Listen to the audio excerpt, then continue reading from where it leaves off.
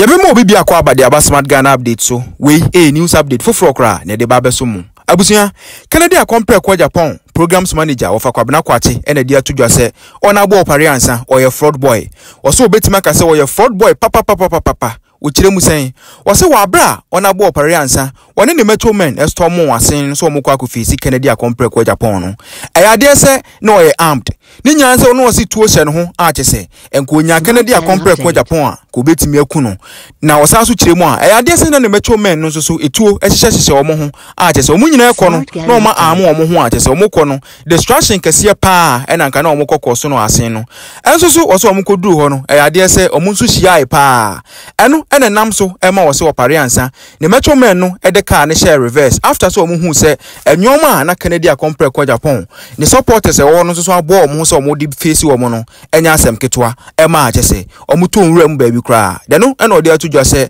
ona bo Opare Ansah ne car no ayade se police for aba betwe police for akoto every Canada compare kwa Japan ni hometown asen ho no ediko police station a chese wo chire mu a omudwane ja ho eno ode atudwa se he can't imagine say enipa dansani obeka se wonam a na ode tax agu kem eni meto men na won totuo ede ama om na nso ukura tuo se ukọ Canada compare kwa Japan ho ezanse watena TV so akenti eno ode atudwa se oye lucky onim se amanfo na omwo asen no pa omo pe Canada compare kwa Japan asem enkanya sa ankenei ebi anke ye kan asem foforo eno ode atudwa se so oye bema pa no aye na adwen se nkokwa akohie Canada compare kwa Japan a enko wontwen ema Canada nkoto na aba emfiri honom makra ansana or the boys egu kemu se okọ Canada compare kwa Japan honom akọ honom uchiremu a Opare Ansah hohwe wonya fraud boy a kadien pa ene beba ni patrim se wode amanfo ekọ dompem adituo ekurekura wo mu wa bra wo ni robia e wo honom a wo nko ye hwe ho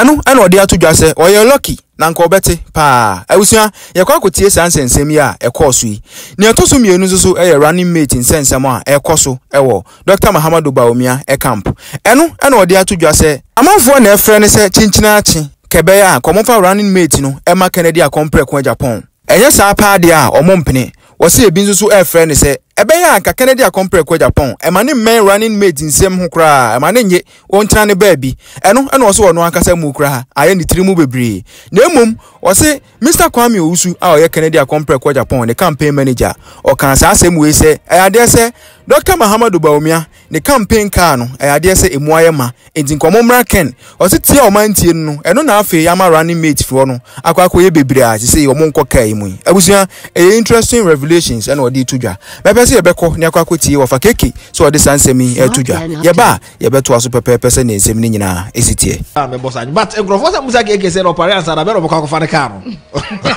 ne car na emso police for akwakoche sa ne car no police for akwakoche ewo ne car no di Kofi so o di Kofi so no ne macho men no binim so da so ne omo nam de a omo dwane ja ne macho men no so pack ye no on the car no share reverse no do omo ni kire be njafo omo hwe omo turu car no na share reverse o sha mo ya am robbers o sha mo ya am robbers as a Opare Ansah come baby and they were armed ono omo nso no ye armed or a fraud boy papa say monty menka or a fraud boy papa because I can't imagine wouldn't no assessa tax e dia gukem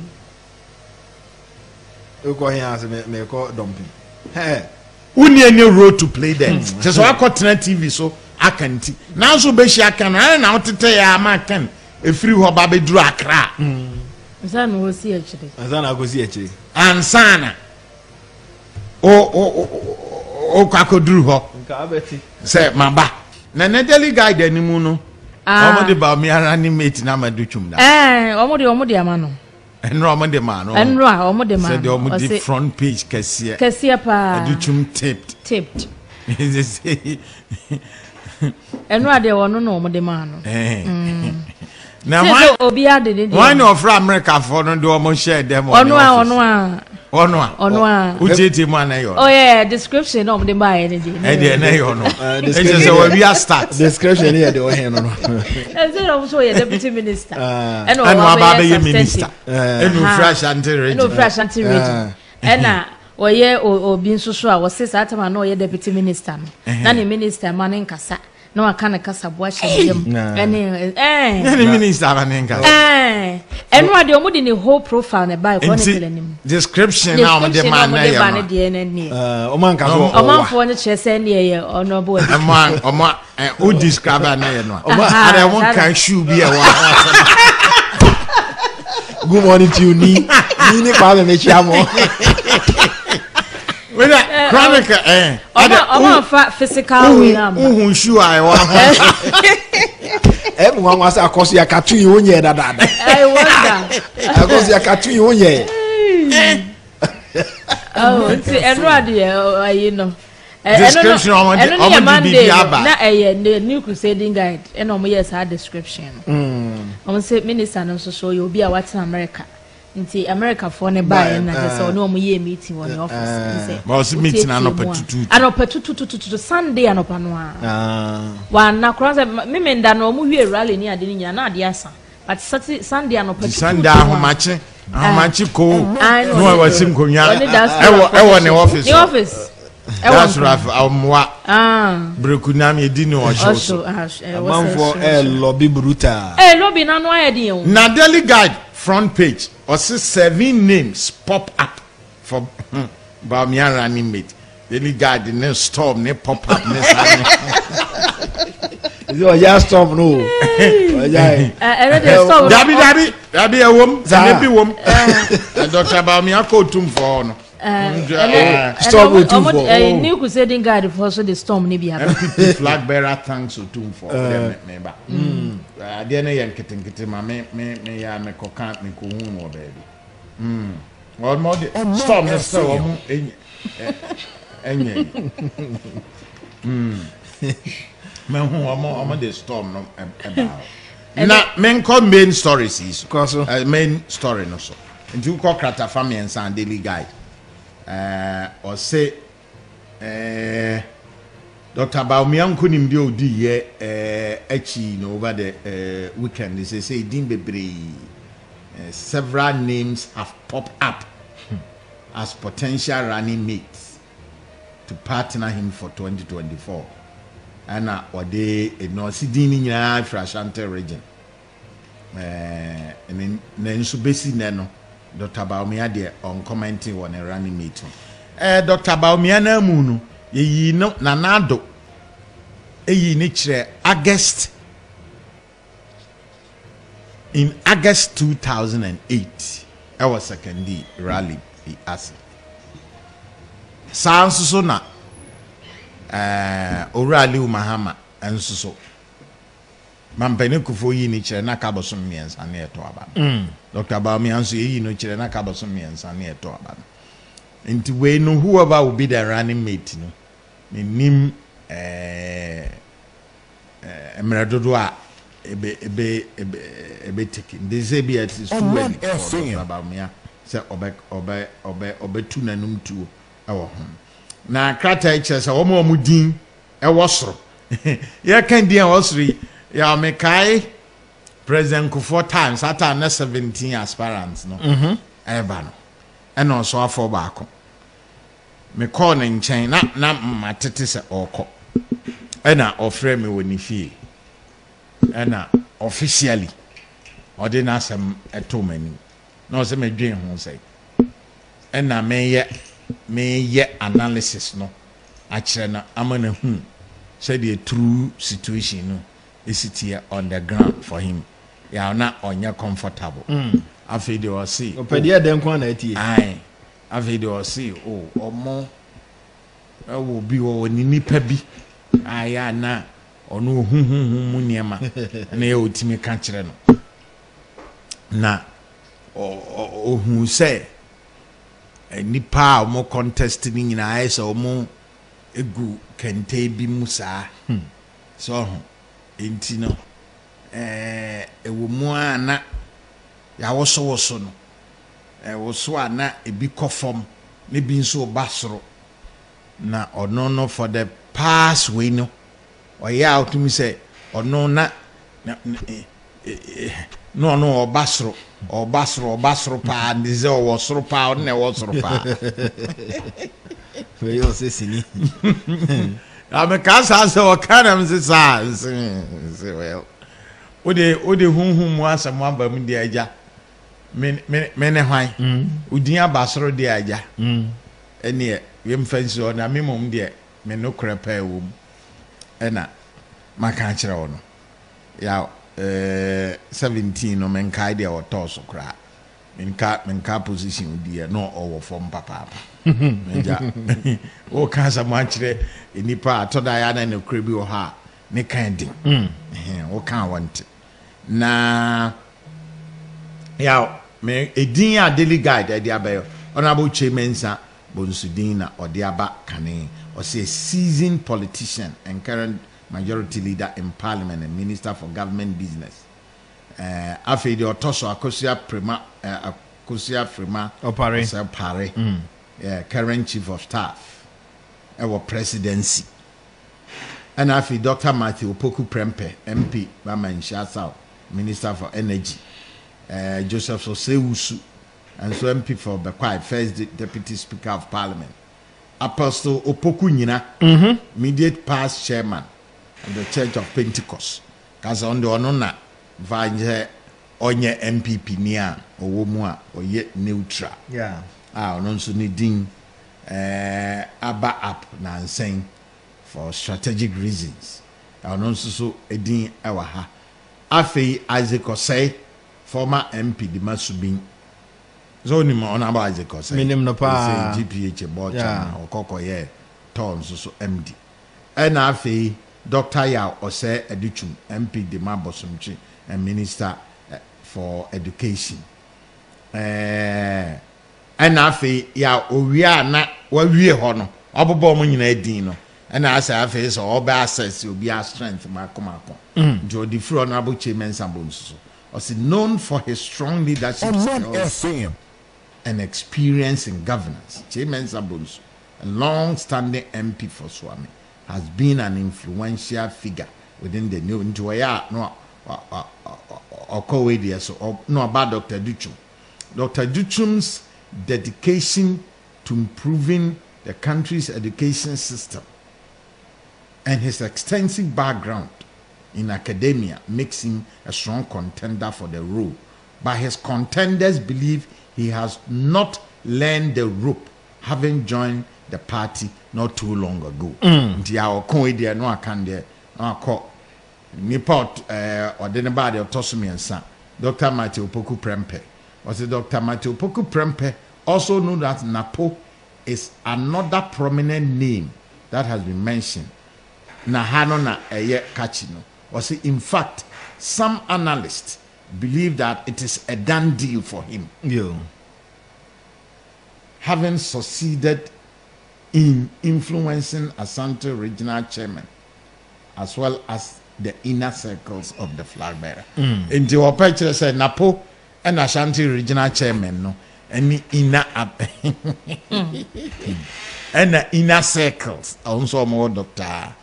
Baumia Ehono or no necessary or more aginitum according to daily guiding. No aba Joseph Sosewusu's legal background and experience in legislative affairs makes him a viable candidate to complement Baumia's leadership. The religious community is also represented among the potential candidates with Apostle Opoku Nyina name being Endino Ophobia Adiabako as a prominent religious leader.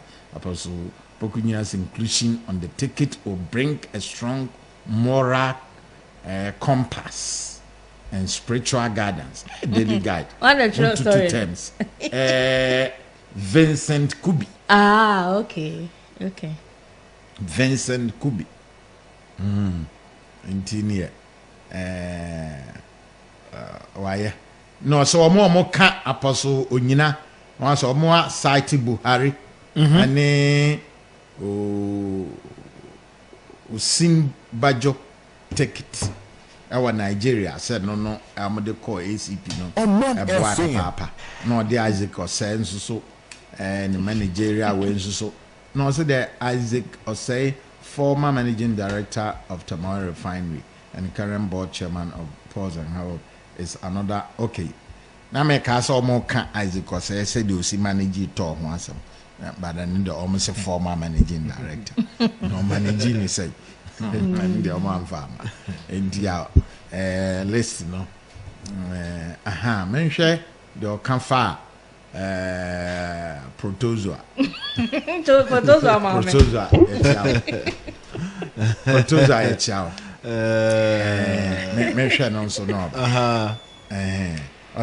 what can is it say handsome is the face of okay Akosia Frema Opare, the current chief of staff to the president, is also among the potential running mates. Madame Opare's extensive experience in public administration and her close working relationship with President Kufuor makes her a strong contender for the position. Now, a man on the I delegate for the Ononkwan. Why na di ba ko become? Oh, others no e bi mo abo anu abo asra wusumu nyina edin wo mbi. I see. Yeah. E ma wo mu ayi. Listen dey so obi a woni di. Chief of Sams obi bo nyum ma na de pa. Ai. E ma wo mu ayi. E ma wo mu ayi. Onte sa nyum. Oh, e de pa. Ma wo mu ayi na. Mo fa wan pa na. Mate. Obra kwa me fa sa nyum ni ma. Na nka wat. Proto ya chao. Odi adwene odi ahunsuhum na adwene ho. Suhum na adwene ho. Chief of staff we nya kra de he we di post what did chief of staff for? Onon kan power di chief of staff for 8 years. Yeah. Oh Ghana how did see that? No mama kra chichen kakra nkra. President Kufuor started with Jake. Yeah. And Sana Kojumpi Eba. Nanato Dazi Odi for how long? Not Dazi. No, started with President Mills. Yes. Prof Mills, yeah. Prof Mills. Actually, we buy. And the longest and the chief of staff. Say dear. When a bear running meat. Now running meat, no, a young crofona, ne diomu. Asun omo daye ana obi na promise omo ananso obi na gina nche na okase running mate no be fatal because e den na enipa bebrebe ya den na we mu na ebu omo den abra nipa nson kra doso nipa nson kra doso but ebro sa o bro sa wo de woni mo amfa man de hin and I said the ababonti be honorable John Kumaka list delegate for mo the honorable Aduchum by mo the by on the Aduchum by bi mu cross honorable Kofi Kroma yes doso yeah Obinim so de ko and publication bi a publication there for 3 people for napo Opon Kroma and apostle nyina I see no answer me who publication be of some no bisani is very important say enkrofo no na omo aye omo adwene se bi omo perani mate no and for that matter no omo lobby ana say obi na atranchen aka say oh asomasi running mate yi be fata no enti emfama no ana say obi na lobby because me nim de ya fe edin bebre ba abontensa so be say running mate fata obi ana oya eyeyi a say na start initiative free hin na eja na koso wo hin nipa na carry ne ho as such ana say ono ano lobby no rura baby na ye de na ya ne din na ba be come trying to understand the process etimi ye ediduru ho keke ya na omo hihie adwuma no eno mutimi ko hihie adwuma no say oh me hwe se de nkrofo keka okurum no running mate no ebe fatal o kansa sumu adwuma ni bi mo enti no ma yen hase enya ho adwuma so ma yen hase enya ho adwuma The new assistant yes in your ya training crofon is a nya my shas ye nya ho adwuma so no ma shas ye ho adwuma and more publication na publication nya su ba ko na ho dede ne ba pa na otiri mu ayo de na che say my me passion na ya na crofon di shem no eno na misro passion na ya no di shem do mo ani to so pa na fei ya nanka homa kwasi ada homa chinde yakoda memeda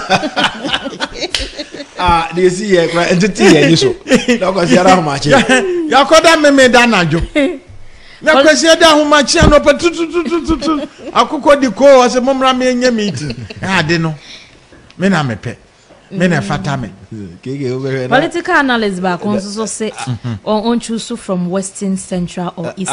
Keke obehwe na sa ahomache meeting no obi free USA ba no wa hihye adwuma ndada o hihye obenya ticket o de be ko hihye ka so ya ba mo me nkonko sha ye nka nche se ye betu ye wait behind ya ta na chi asif se ebi aye ba be yi omo ne e beje finance e free omo ya say nyuma ni shisha de hu position a e be ya yo e ta na chi etimi ka say oh diaspora for no bi titi mu na opani omo ni jo hu na ye ba me bom ode mobilize om nam do ma ba office nti by 5 am near ho e we ye be in terms of workers ne be ba na je say ya wie politics ne hombre yeah so na ma o mo ayo eno ana bna wa kan o wo se Sunday de obi ama na say ya na watchman for security fortity o me hunza ano pankrofo eko amu fa wo hwehwe ma wo mo ye no kranka ma wo mo ye nya bad ma so wo mo ye madeli guys on there na watete se nanka ye dan deal manapo sana no watete abna na won so wonte oh matete ane matete na early stages ni de na poa ana kan campaign manager ko amusu kan se momra ye kan no na binum ka ye ma o ati running mate de kwaya ma running mate de kwaya ma but let me also say hey ye ni situation a ye wo mu after 4th November any year manage afterwards so ye can supporters almost so different opinion or ha ne bi afre no ama warning atese say ordinary nipa bi cancel microphone so onkoje ran nim na mo kanchre no munim o ha no bi so afre so mo amfa ran meta ma no de ayem bebre kwa asori ba bi akodo asori manya botre obi so kra na de message asori manya botre ono abo Ken for running mate asori manya botre asori ba no ba kono aso so de yate awie je aso so yate awie ye ntimi ngu no keke na apostle nyina nso e de ya sa ono no change of Pentecost almost over 3 million members population. In fact almost they are the most populated church in Ghana and our strong influence on a known politician what I say but he has what it takes any other Tibia Dr. Bamia Campun they may consider it a strategic move whether say a basa a day ebia ono no de omo followers no ebeba and I said Dr. Bamia known to be a Muslim no or prominent Christian so ebema the Christian community so that assurance what I say of course other candidates in I'm so so sorry for them edru ha yabaya analysis they say they cat ba no na hoho so ba so go for hoho sa de say sa na omo afiri ekire no boba o there be said near there no hoho at the time na no ba no so be onya hoho sabra waba be ka ho for 16 years they said no nye hoho na but ya said to that strategically. Yeah, thought that all person winning election. And you might be brave. Oh yeah. So ebi nsusu ana. There are so many factors. A thought that so ana within our party no. Person encouraging Crawford. One of the challenges that they face MPP the next year is someone Crawford ABA for some reasons or more abemobu. And it's not from this ABA the results of this election no in the own dynamics beba. But even before no na party or party no. Enti na me Alan ne work okoye wo kumase no ene honorable Ken TC form no nkanya in a revival the bar party no. I was so impressed because ya na abambuo aba ne complain that also not almost started complaining hwe no by after 2021 economic difficulty no and they said the NDC they bash abai na abai had gone down. Yeah, na baya koda. But keke say wo hwe nipa ne nyina hwan na nkrofon fan kwa adwen. Wo betimi de na si form in governance and then in a party akasa de we no emo man no. That was the reason why nipa na omudin aba na yana. That was the reason why when you list ni nyina anti ya hwe bio say eno ka ho bi mpa anti na nipa bebre e ka say no ba bi aduro ne he honorable Ken. Yes, sir, no dear. In but no, Obinsu bag you say, so vice president now can say vice president the Jumano, the Debamana, oh yeah. What do I say? The Binum so believe they say if you are not the president, you cannot intimate forward 9C from any money baby. But maybe the to me no row no say I sound raw. So I run the obetime playing here. Yes. What do I say? You may not initiate it. But if you assign the role and now a responsibility, and on the side there, obe perform no, you bet me as someone, obe me make a general statement and say be a vice president position, you know, and obe is a kwapna sapon, on so no, your candidate so on the vice president position, it is a deputy minister, the case yeah, and now yeah. But I'm saying that you can be assigned a role. But role no so should not deliver. So that's said the bebusawa on what can say, oh, may a deputy minister and you know, we said deputy minister, ya sound role, maybe ministers be bra, deputies. The Jumabesha on say, yeah. To your vice and so I bet him the Jumacha on sa. A Jumabiasha on say, yeah. I heard they so deliver because say a koya ultimate credit. Meboa ya no de men anonte because I dey ko ye na oba society wo hon with the success with that say e call a form so a anasa anko ye dia obi pointy finger at you, you can't complain. That's the reality on the ground. Yeah, and you know, we no more speculations. Na eba. And you know, na be na chese ne keka ho bia na chese. Ya ya de kwa no. And yanhwe e ba say chese omo din amamu nei. Omo can serving who said the next time a daily gabe publication. Is hey, ade mo yini panso film anti opon kromadin e bia anti asmesi anti jonkumadin anti asmesi ana obentin so edin enti be very gege ya na